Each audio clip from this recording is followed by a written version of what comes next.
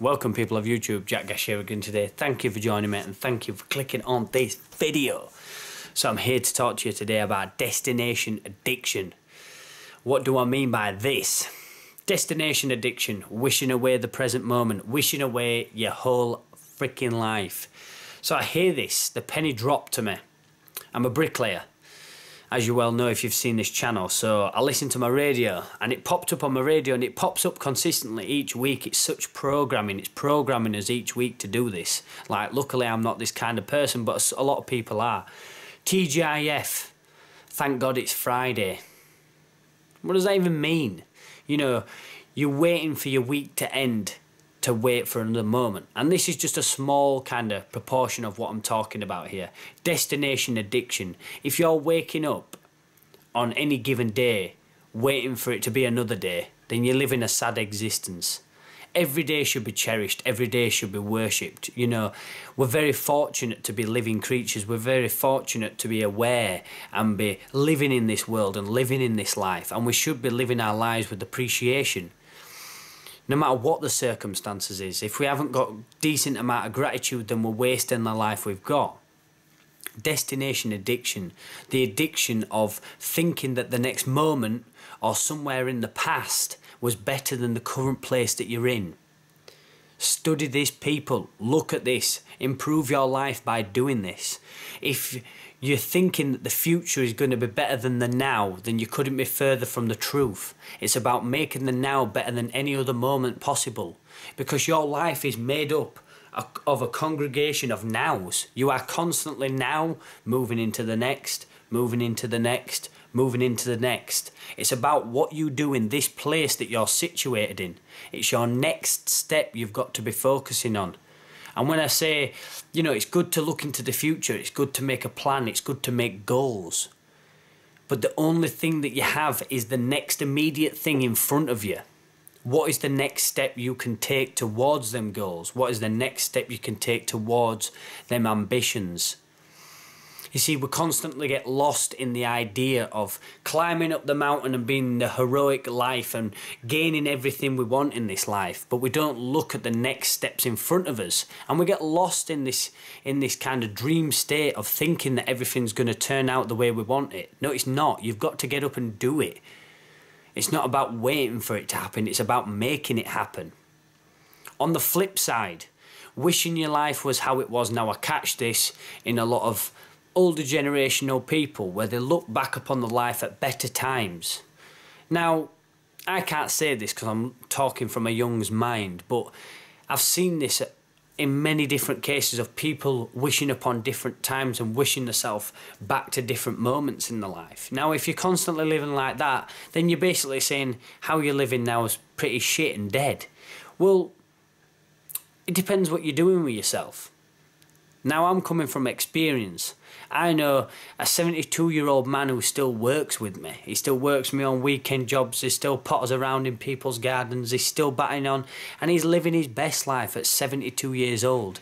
He's making the most out of himself. And if you look at him, you'd think he were 60. You know, he's keeping himself young and he's keeping himself alive. He's not let go, and he's not thought that his time has passed. He's not thought that his best moments in life has gone, because he's still creating things. Now, why is he still creating things? Because he's focused on where he is. This is the important thing about defeating destination addiction. We sit in our current moment wishing it away, wishing it was either what we've experienced and where we've been, or wishing it's where we're going to be.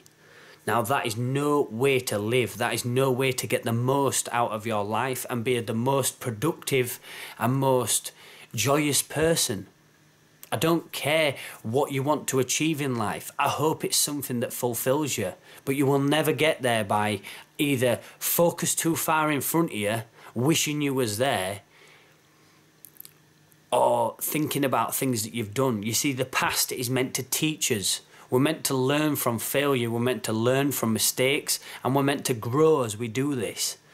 Thinking about the future is giving us a form of path and direction to move towards. The present is where everything is active. It's where we choose to do everything. It's where we seek opportunity. It's where we activate ourselves.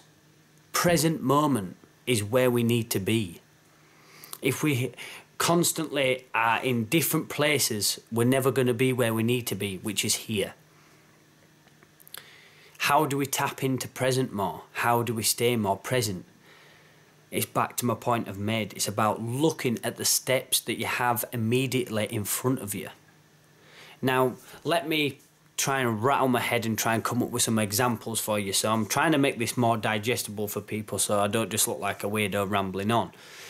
So say my goal, an easy example for anybody to kind of register and get to grips with, is getting stronger at the gym. Now, I can sit here and think about when I used to hit the gym a lot, because I did, and think about when I used to bench whatever, and when I used to do this exercise and that exercise, and when I used to be in my mum's garage and I had all the time in the world to just lift weights all the time, and I got quite big. Yeah. You know, I could do that. I could be like that. Yeah, I could. And that procrastination just sits. Or I could think about the future, about, well, I've got, you know, a vehicle and I could travel more, I could go to the gym, I could do this. I could get down to a gym membership and that a bit make me more ambitious because I've signed up to something. Yeah, I could do that. And the procrastination just sits. Or I could look at where I'm sat right now and bust some press-ups. I could do some squat jumps. I could go find something heavy in my garden to start lifting. I could do something about it now. It's the act of doing. Destination addiction is due to overthinking. It's due to over-imagination sometimes. It's good to imagine, it's good to create, but we've got to think about ourselves sometimes and think, am I actually doing the things that I'm thinking about? Or am I just constantly this thinking machine that's coming up with so many great ideas, but not doing anything about them? You've got to ask yourself what you want out of your life. Do you want to be a person that's got 1,000,001 ideas that never happened?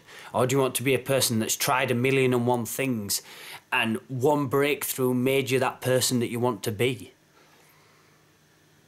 As I always say on this channel, peace and love to anybody watching this. Make sure you're not getting hooked on the destination, whether that's the past or the future. Make sure you're getting hooked in the now.